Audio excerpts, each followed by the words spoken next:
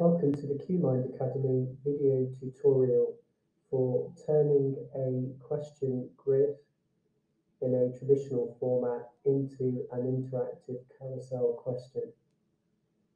To do this, the first thing you need to do is create a grid question. Please see the grid question guide in order to create this. Once you've created a traditional grid question type, such as the example on the screen at the moment, which is QS3F, we can then convert this in one quick step into an interactive carousel. To do this, go to the box in the grid question called Sparkle, click on the three buttons, click the option Add New Sparkle. You will then see a searchable list or library of interactive question types. You need to type in the option WYSI Grid and select.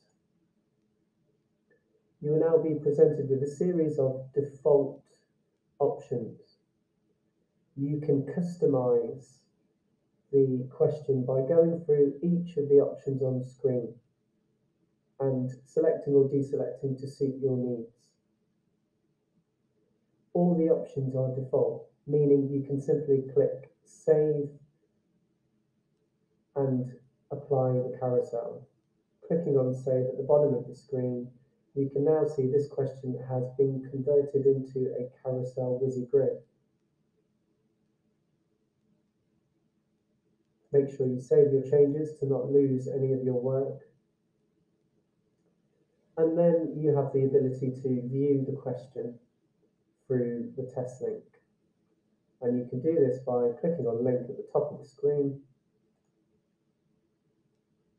selecting Take Me There, which will open up a test of the survey we've created. We can then go through and locate the question that we have just created as well. We can see the question we've just created is at the bottom of the screen.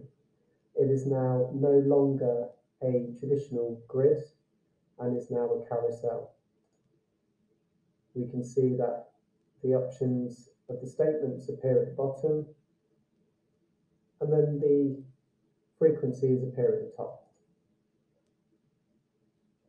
QuMind recommends the use of carousels instead of grids, as it is proven that carousels are a better survey experience for your respondents. Carousels offer you the same output as a grid, but it offers the survey respondent a much better experience, which means better insights.